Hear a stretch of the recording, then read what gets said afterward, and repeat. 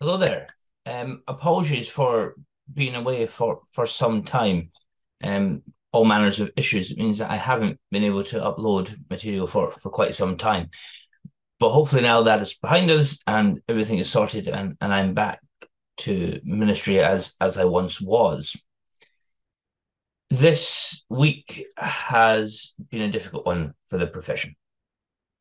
I think everywhere that I was visiting on Wednesday, we talked about only one thing, and that was the RCVS changes to under our care.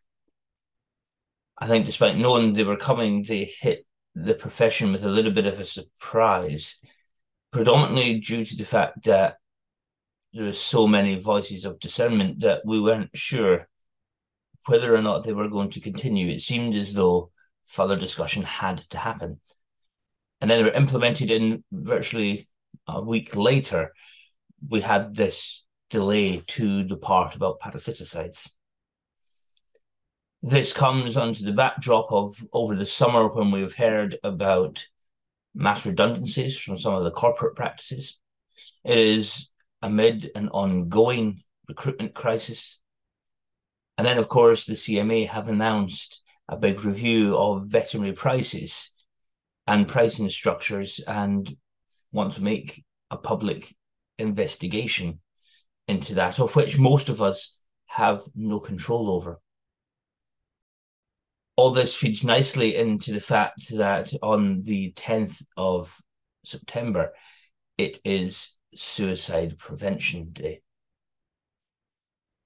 And we can see that we are being battered from all sides. We've been battered from people outside the industry. We're being battered by factors within the industry. We're being battered by those people who are supposed to protect us.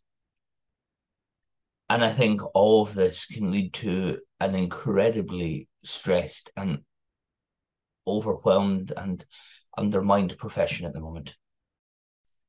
So I'd like to turn today to Psalm 22, which comes from the Old Testament, but it's also important that this is the psalm that some scholars think that Jesus read out on the cross prior to his death.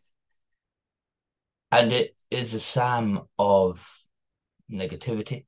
It's a psalm in which if the writer thinks that all sorts of forces are out to get them, and they're in a very, very dark place. I mean, read you a section. My God, why have you abandoned me? I have cried desperately for help, but it still does not come.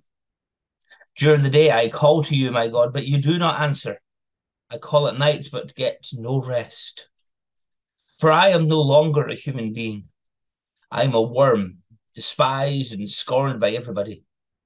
All who see me jeer at me. They stick out their tongues and shake their heads. You relied on the Lord, they said. Why doesn't he save you? If the Lord likes you, why doesn't he help you? It was you that brought me safely through birth. And when I was a baby, you kept me safe. I've relied on you since the day I was born, and you have always been my God. Do not stay away from me. Trouble is near, and there is no one to help. Many enemies surround me. Like bulls, they are all around me. They open their mouths like lions, roaring and tearing at me. My strength has gone like water spilt on the ground. All my bones are out of joint. My heart is like melted wax. My throat is as dry as dust, and my tongue sticks to the roof of my mouth. You have left me for dead in the dust. An evil gang is round me like a pack of dogs. They close in on me.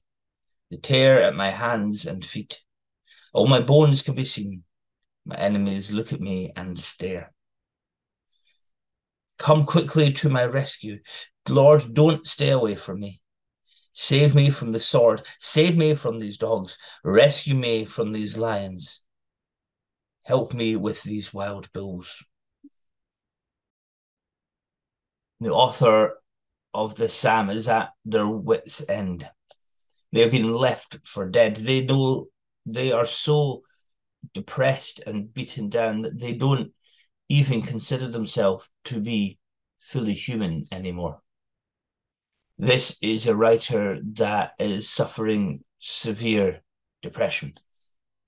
This is a writer where we could imagine is having suicidal thoughts. This is a writer who is very, very close to death, either from those around them or by their own hand. And we can read this as a text about ourselves and the troubles that come and how that affects our mental health. We can read it as a parable on the profession, that all the dangers that are surrounding the profession and putting pressure on the profession are causing those people within it to leave. And we know that is true. And I think we have got to be very careful. Because having looked and read and realised why these changes from the Royal College are coming, it's about antimicrobial resistance. It's about protecting the environment from parasiticides. A lot of it is just tightening regulations that we've already had and come a little bit lax with it. But rather than just plunging in with new rules and strengthening the powers already there and potentially having people on disciplinaries for not following them, we need to look at why things are the way they are. We need to look at the difficulties in practice, and we need to be careful of how we implement changes that in doing so, we do not add to the burden of the already overworked veterinary team.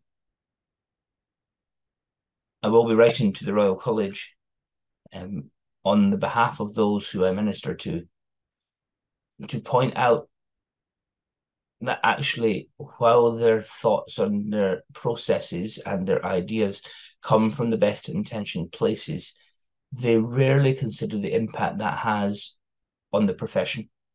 They rarely consider the impact that has on individuals. And I think that they add rather than relieve the pressures that we're dealing with. And that's not just about the stuff we have seen this week or this summer, but for a number of years. And I think they have to reconsider some of the impact that they are having on people. There's very little that can be said about suicide and suicide prevention that we don't already know and that we haven't already covered in previous talks. Please, please, if anybody is feeling run down, speak to somebody. Speak to Vet Life. They are there and they understand the profession. If you have employee assistance programs within your practice, make use of them. If you want to speak to someone further afield, there are loads and loads of charities.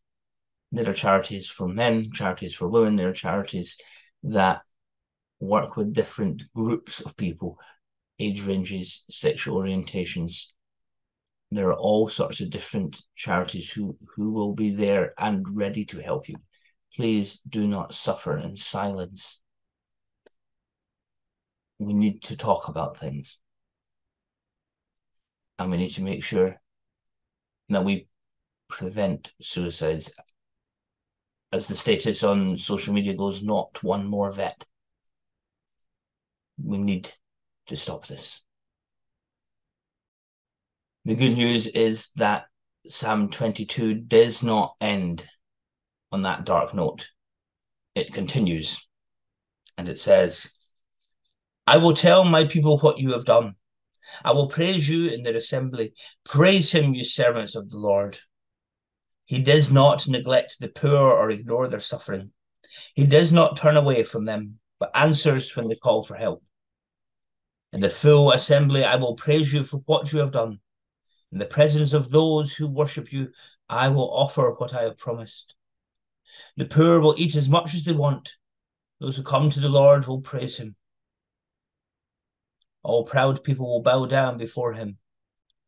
Future generations will serve him. They will speak of the Lord to the coming generation.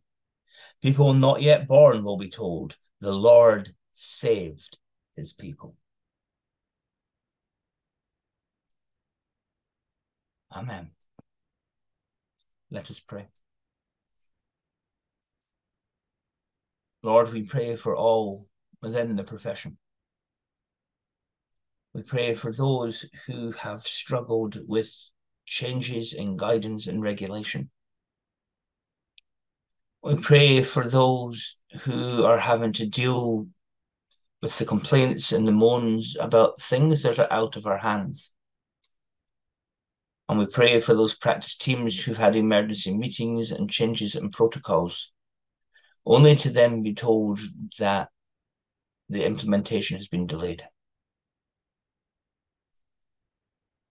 And we pray for those who are finding it incredibly difficult at the moment, Lord.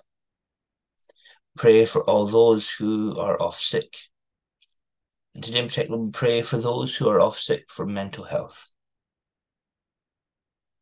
We pray for those who are in practice who should be off sick. We ask you to make us aware of our mental health, to know when it is time to take a break, to give us the courage and the strength to admit that to ourselves, our employers, and the world. And we ask you also, Lord, to help us get better, to heal us, to save us from the numerous things that surround us that put us down and drive us into depression. You can lift us above all that so that we may have life, and life in all its fullness. Amen.